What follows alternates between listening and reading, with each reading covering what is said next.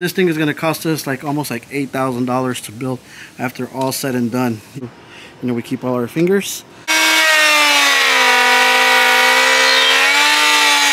We could buy one of these just to pick up wood eventually, man. That's my plan.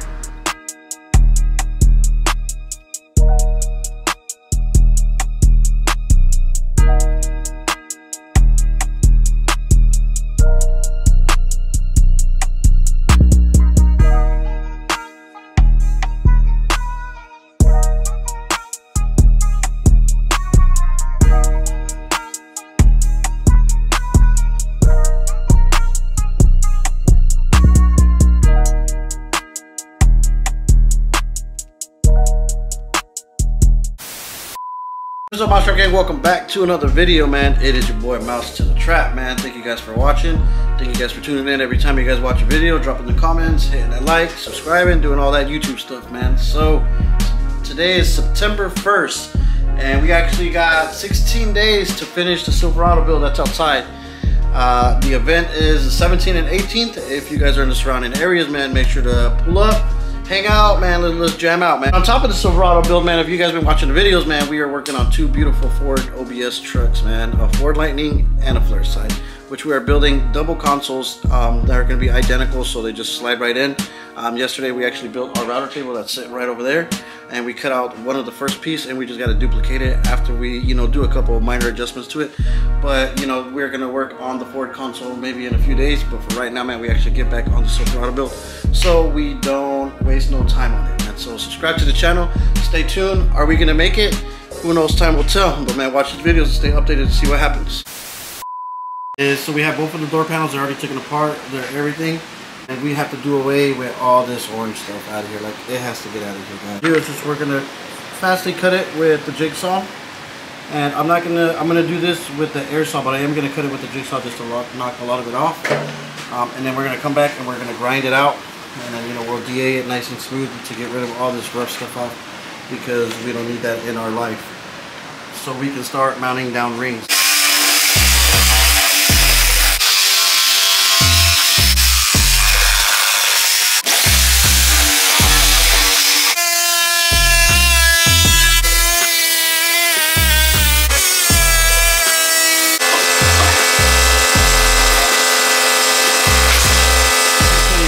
This was not, look at that, these cats, whoever built these, man, they did not care. They wanted whoever was going to take these things apart to hurt themselves, and not even including the staples that are still on the door. I'm going to cut a strip out of 1/4 inch wood that I got right there, and what I'm actually going to do is I am going to do a piece of 1/4 inch that's going to go from there to there, because you see, like, this is the breaking point right here, you see. So what I'm going to do is I am going to cut out this shape right there, and then I'm going to screw it from the back so it like sandwiches in pretty good, for the main reason that now we have a nice staple line that we can do on the actual door panel, so we don't blast through it because it's so thin.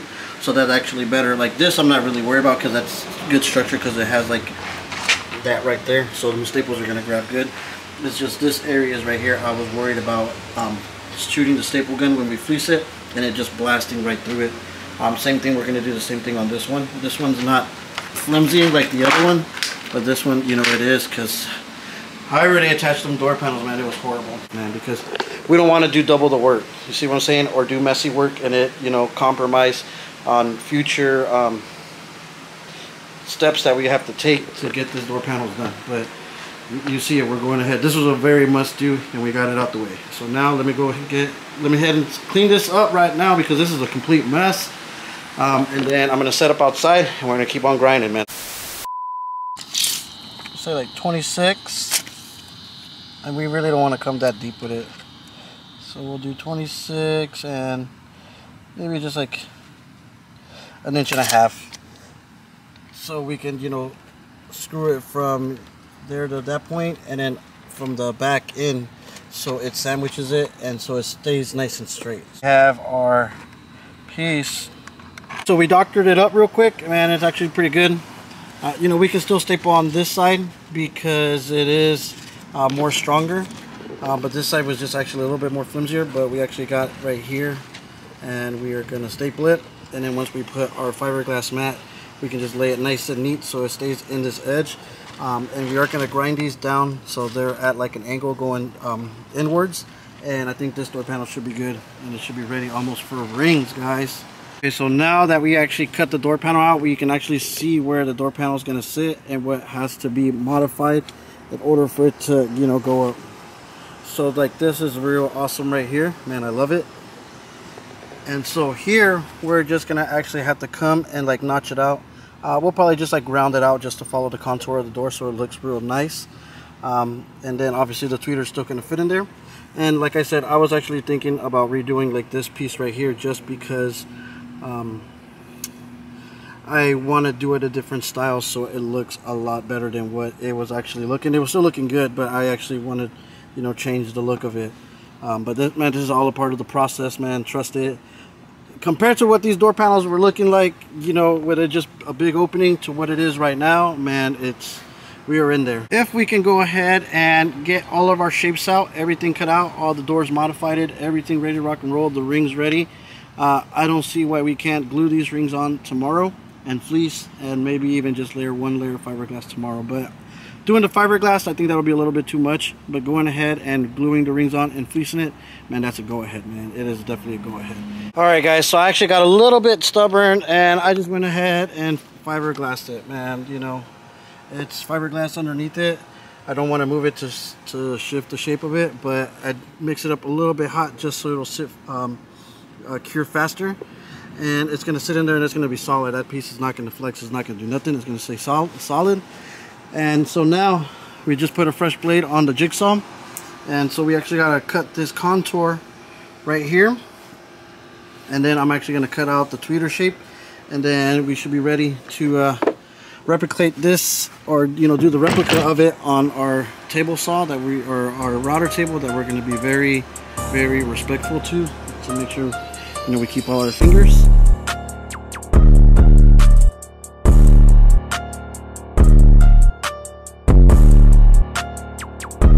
Hey gang, so this is the moment of truth right now. We're gonna go ahead and try our new router table. I'm gonna tie my shoelaces up pretty good, and I'm gonna brace myself, and we're gonna get this thing cut out, man. And if anything happens, we'll just let it go. I'd rather it just like strike your boy in the stomach.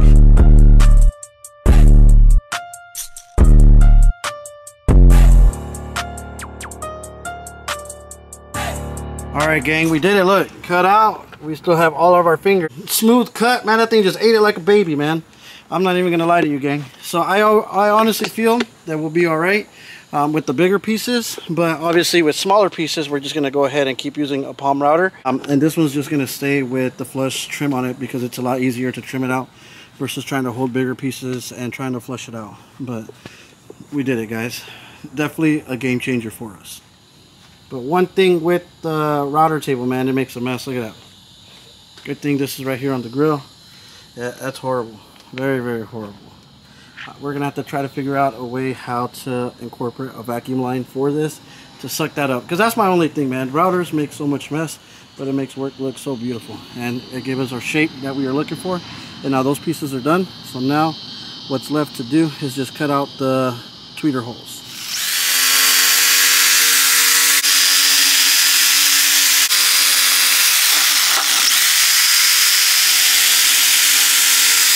Okay, so it's safe to say that these pieces of the puzzle are 100% complete, guys. Okay, so I think we're gonna have to end it early. Look, man, the clouds are forming. We got the top pieces done on both of the door panels. Those are ready to get rings mounted. We just got to grind it out, but no biggie. The rings are modified, and the tweeter holes are cut out, so these things are done. They're ready to get mounted on. And then tomorrow we could just actually, to keep us busy, we can just cut the rings out. Get them shaped out. I'm gonna go tonight and buy the router, so we have everything tomorrow ready to rock and roll, so we can get those door panels done. Because man, look, it is getting there, and it did call for some rain, and I don't want to get caught with all this stuff out here in the rain and get messed up, man, especially our router table. So I'm gonna go ahead and blow that guy out first. That's gonna be the first thing that gets put away. It's gonna go inside the video. All right, gang, so man, it's getting really dark out, man. It's already starting to thunder, but real quick, man, look. So this is what it's going to look like. Look, that's the tweeter that we're going to use, the Selenium Trio. Yeah, what you guys think? Hard work right here, guys, man. We still got to build our piece over there, which I got an idea exactly how it's gonna go, man. But this rain just came out of nowhere, man. Look at this. One good wind gust and it could take the whole tent out, man. That's why it's holes and everything, man. This is probably like my 6th tent already. The other ones already ate it. We still probably got like a month and a half of hurricane season here in Florida, but man, I love this door panel. It's gonna look good, guys. It's gonna look really good. Dark, it's thundering. Ain't no telling what's gonna happen right now. But anyways, so we just got cleaned up. We made sure all of our tools are in there, man. Our router table's inside. You hear it? Yeah, man. I don't want to get electrocuted, fam. If not, we'd never make it nowhere. But anyway, so what I'm gonna actually do right now, while I'm uploading this, all the videos, so I can drop the video later on tonight before 6 o'clock. I actually messed up last night and dropped it at 9, and it was like, I just hate when I do that, but it's because your boy gets busy, man. And today I actually do have quite a bit of haircuts that I got to do. We still need to fund our build. You see what I'm saying? This thing's not cheap at all to do. I think after all said and done, after everything's playing, all the equipment's in there, we'd probably at least have a solid, we'll say easy $5,000 invested in her, man, you know, with sound equipment. And, you know, we're actually saving ourselves tons of money on the labor because I am doing it myself. So if I would actually charge, man, listen, those door panels, if I do them for somebody from what they came to and what they're gonna be, that's an easy $1,600 right there, just in those door panels, without speakers. You see what I'm saying? The box, another like $1,000. You know, the wiring, like another like $300-400. Doing extra like and that's just building the door panels. That's not even installing like the LEDs in the door panels, and that's not even including like material and all that stuff, man. So I think overall this thing is going to cost us like almost like $8,000 to build after all said and done, between time, equipment, you know, everything, it's going to cost us almost like, we'll say a good ballpark area, like $7,000-8,000 it's costing us to put the system in this truck. But it's going to be worth it. I'm going to love it. The truck is going to actually boost us up in this YouTube stuff. The networking is going to be badass. You know, I plan to do networking when we go to that show. That's going to be awesome.